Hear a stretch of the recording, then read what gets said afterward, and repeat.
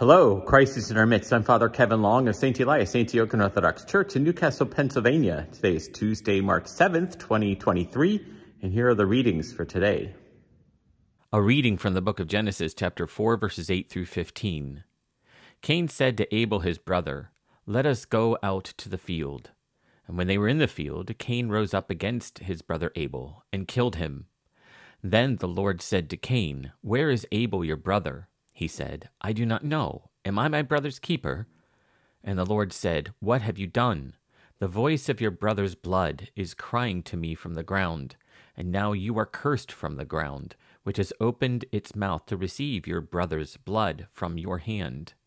When you till the ground, it shall no longer yield to you its strength. You shall be a fugitive and a wanderer on the earth." Cain said to the Lord, "My punishment is greater than I can bear. Behold, thou hast driven me this day away from the ground, and from thy face I shall be hidden. And I shall be a fugitive and a wanderer on the earth, and whoever finds me will slay me." Then the Lord said to him, "Not so. If anyone slays Cain, vengeance shall be taken upon him sevenfold." And the Lord put a mark on Cain, lest any who came upon him should kill him. A reading from the book of Proverbs, chapter 5, verses 1 through 15. "My son, be attentive to my wisdom. Incline your ear to my understanding, that you may keep discretion, and your lips may guard knowledge. For the lips of a loose woman drip honey, and her speech is smoother than oil. But in the end she is bitter as wormwood, sharp as a two-edged sword. Her feet go down to death, her steps follow the path to Sheol. She does not take heed to the path of life, her ways wander, and she does not know it. And now, O sons, listen to me, and do not depart from the words of my mouth. Keep your way far from her, and do not go near the door of her house, lest you give your honor to others, and your years to the merciless, lest strangers take their fill of your strength, and your labors go to the house of an alien. And at the end of your life you groan, when your flesh and body are consumed, and you say, 'How I hated discipline, and my heart despised reproof. I did not listen to the voice of my teachers, or incline my ear to my instructors. I was at the point of utter ruin in the assembled congregation.' Drink water from your own cistern, flowing water from your own well." A reading from the prophecy of Isaiah chapter 5 verses 7 through 16. "Thus says the Lord, for the vineyard of the Lord of hosts is the house of Israel, and the men of Judah are his pleasant planting. And he looked for justice, but behold bloodshed, for righteousness, but behold a cry.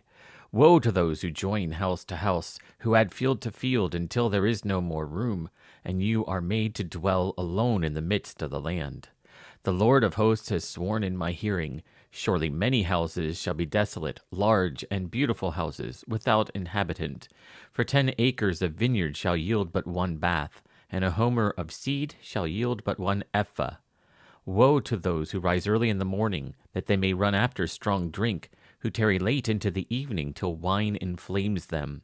They have lyre and harp, timbrel and flute, and wine at their feasts, but they do not regard the deeds of the Lord, or see the work of his hands. Therefore my people go into exile for want of knowledge.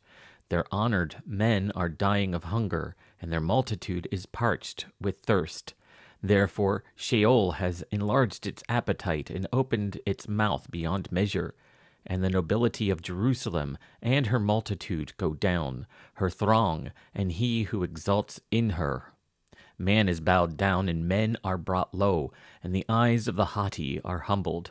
But the Lord of hosts is exalted in justice, and the holy God shows himself holy in righteousness."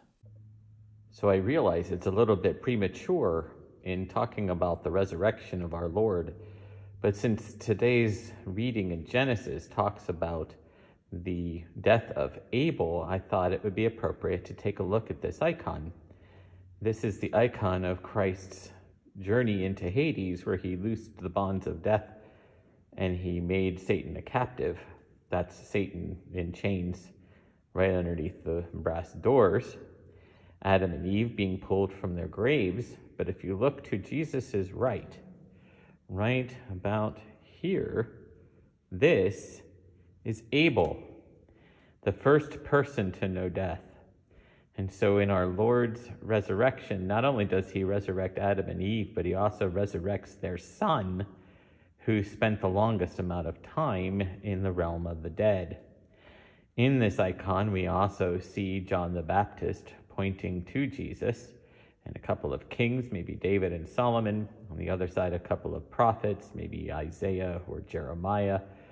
And in all of this, we see all of the combination of elation, but also of tremendous sorrow because of all the time that they've had to spend in that dark domain, basically because of their transgressions. So the transgressions of Adam and Eve.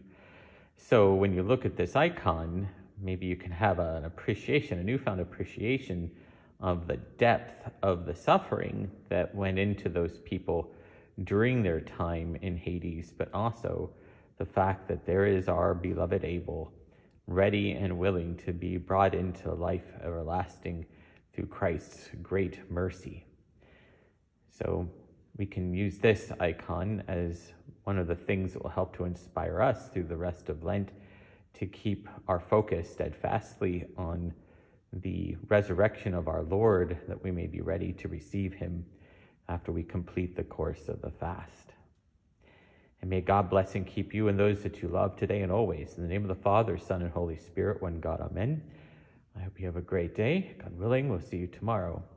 If you found this video to be helpful, please do like it in YouTube, and feel free to subscribe to this channel.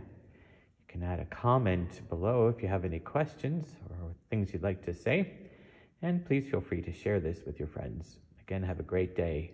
Thank you very much.